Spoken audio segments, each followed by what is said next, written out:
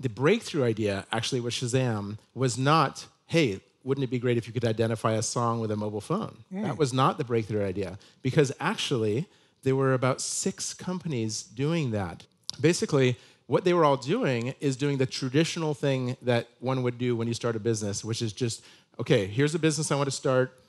How do I go about it? And so the logical thing, working with existing technologies and building something, was to monitor radio play. And so that's what they were all doing. They were monitoring the radio stations, and then with these services, you'd say, I'm listening to this radio station, 105.3, Right. and then you would enter that on your phone, and then they would tell you, okay, here's a song that's playing at this moment on the radio. Because that was technically feasible. We know what songs are playing on the radio. Yeah. It's not a hard problem to figure that out. Yeah.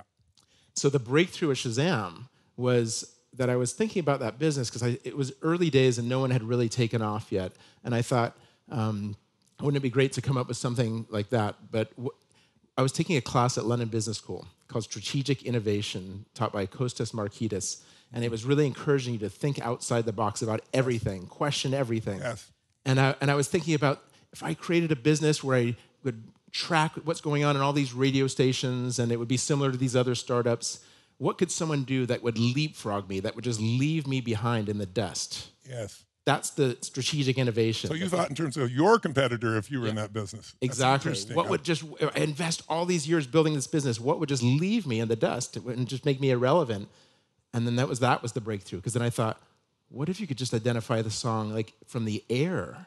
Not from the radio stations, literally in the air. And then you wouldn't have to enter the radio station. And not only that, but it wouldn't just work for radio play. You'd use it in cafes, bars, clubs, movie theaters, everywhere you go, right? Shopping malls, anywhere you hear a song. Because it's not just radio out there. Yeah.